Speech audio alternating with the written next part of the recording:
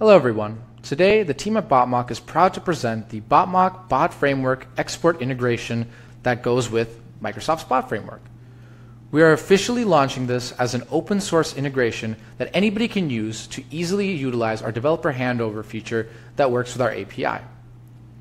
Let's dive into how to use it.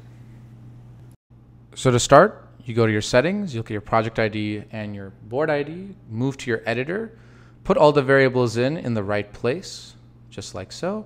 Then you go to your console, npm start, wait for it to load up here. And it should be building the project, and you should see it show up in just a moment here. As we're building, there we go, we have it. Now we go back, we'll go to My Apps under the Bot Frameworks platform here. We'll publish the app real quickly. Perfect. Back to the console where we'll do a couple of things here. We'll also have the Bot Framework emulator. You're going to want to have that. We'll open the bot that's at the link that's been generated. Let's get it started.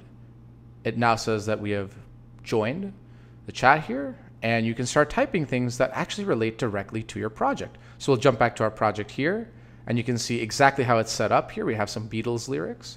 We have come together here, which happens if you say no to a certain thing. So let's just type in no, the intent fires, and there it is, come together.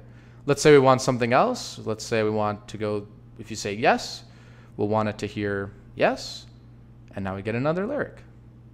And there it is.